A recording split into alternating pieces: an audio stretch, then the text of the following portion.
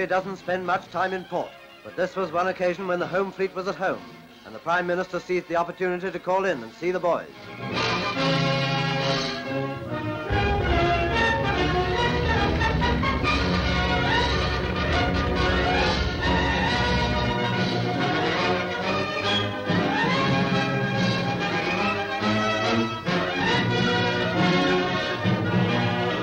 On board the flagship, Mr. Churchill was welcomed by the Home Fleet Commander-in-Chief, Admiral Sir John Tovey. With the Prime Minister was Sir W.Cripps.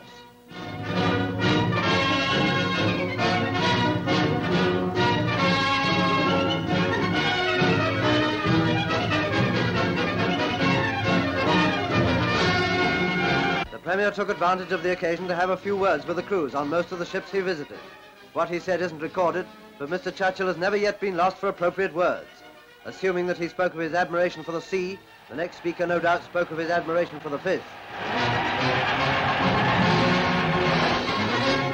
More inspection tours followed, and this time with the Premier was Admiral Burnett, rear admiral destroyers whom you remember in the convoy to Russia.